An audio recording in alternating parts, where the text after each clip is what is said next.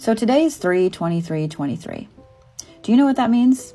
Did you know that the number 23 is all about transformation and change, as this year has already shown that it is?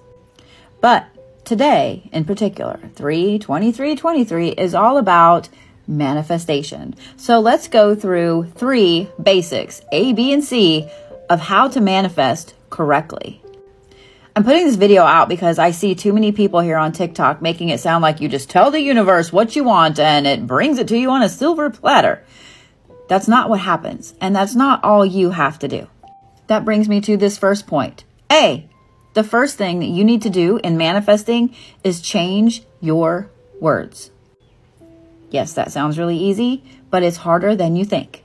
We are conditioned to say things like, I can't, I won't, I don't, I never. Now you're in that mindset. So when you shift your words to I have, I do, I am, present tense, as in you already have these things, you shift the way you think. Now this flows into other areas too. I never win anything. And that Debbie Downer aspect, you can't have that anymore.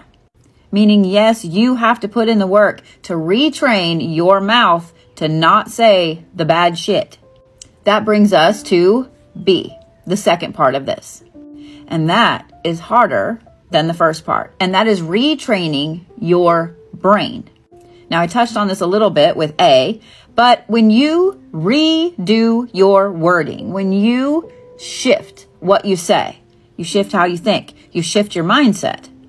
I know people laugh at all of the gurus and me and other people that say, if you just change your mindset, you'll change your whole life.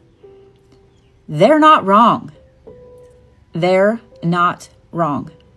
By shifting your mindset, by shifting your words, instead of being this down in the dumps, nothing good ever happens to me type of thing, suddenly, not only does your vibration and the frequency of your body change physically, everything around you will change as far as your vibe goes, as far as your life goes, as far as everything that happens around you goes. This brings us to C, that third part there. And it's really not easy either, but it is at the same time. Don't you love that?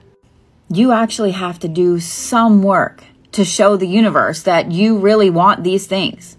You cannot just write on a piece of paper and put it down and put it in a book somewhere for 20 years and go, oh, the universe is bringing this to me, and then sit on your ass.